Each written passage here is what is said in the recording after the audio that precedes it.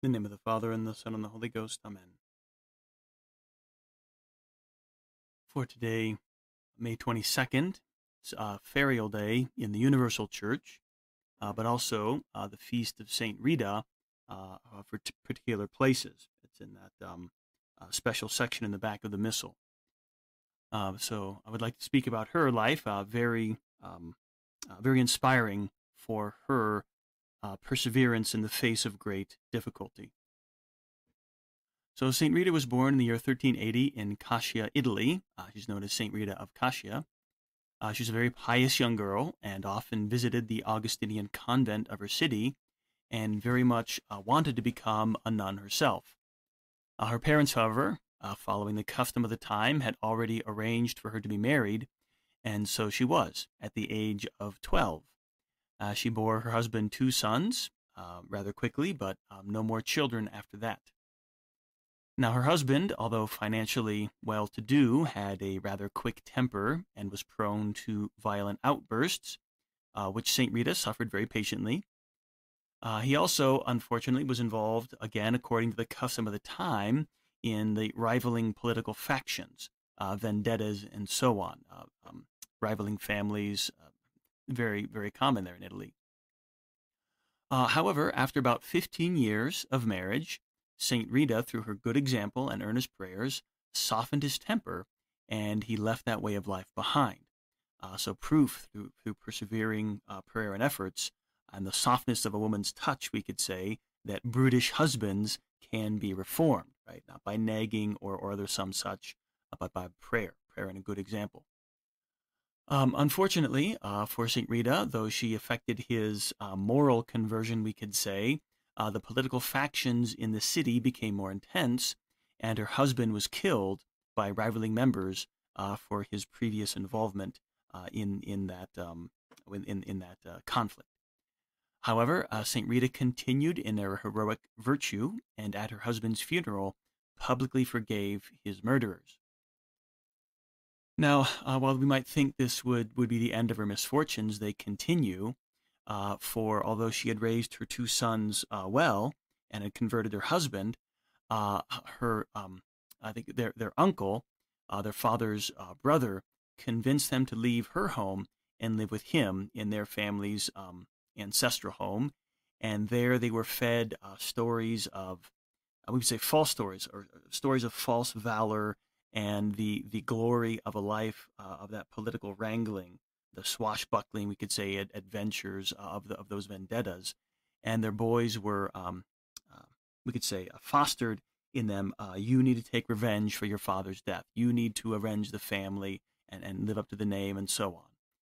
And this was just such a cross for poor St. Rita. She saw how it ruined her husband's life and her life, and now it was ruining the life of her sons. And she'd worked so hard to raise them in the faith, and so hard to get them to forgive their father's killers, and now all of her work was being undone. She earnestly tried to persuade them otherwise, but to no avail. She had recourse to God, however, and very much with great faith, taking to heart that it is not those who may harm the body that we are to fear, but those who may harm the soul. She prayed that her sons would either be converted or taken from this world. And within 1 year, her prayer was answered. Both of her sons died of an illness before they could exact any revenge for their father's death. So St. Rita was now 36 years old.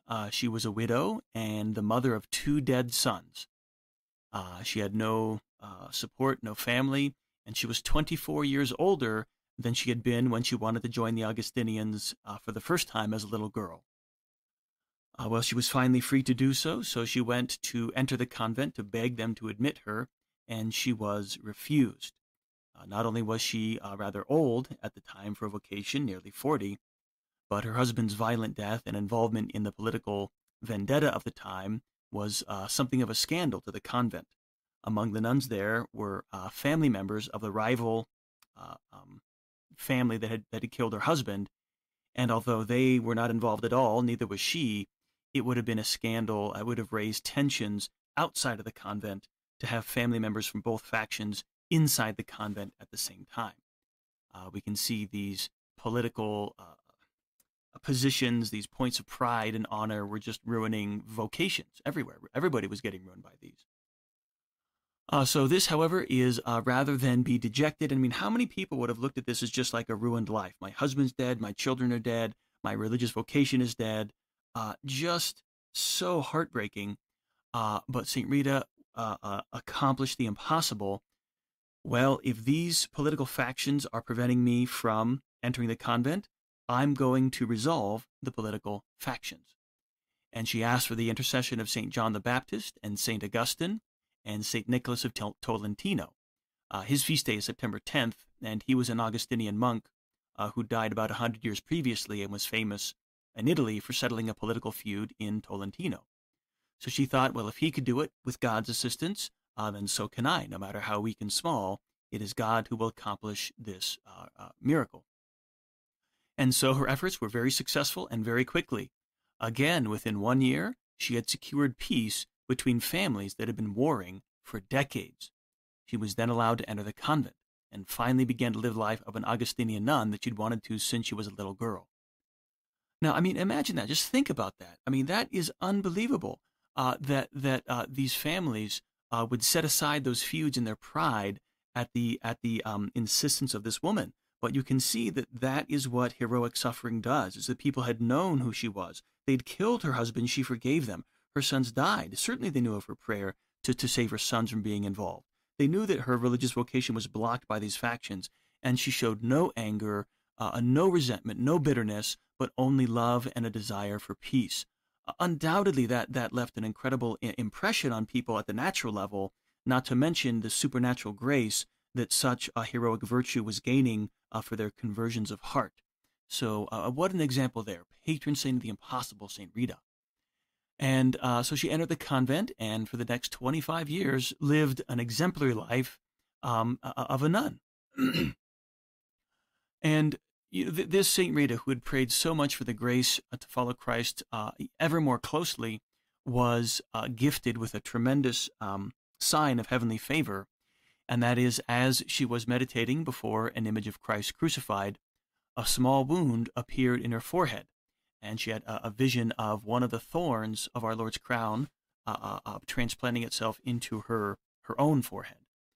This caused her constant pain and was always a wound that was fresh and bleeding. And for the next 15 years of her life, she suffered in this manner. In the last 4 years of her life, she was confined to her bed, subsisting entirely almost on the Eucharist. She died in 1457 at the age of 76 years. So what a life. What a life. A wife, mother, widow, consecrated religious, patron saint of impossible causes. Who knows God's plan for our life?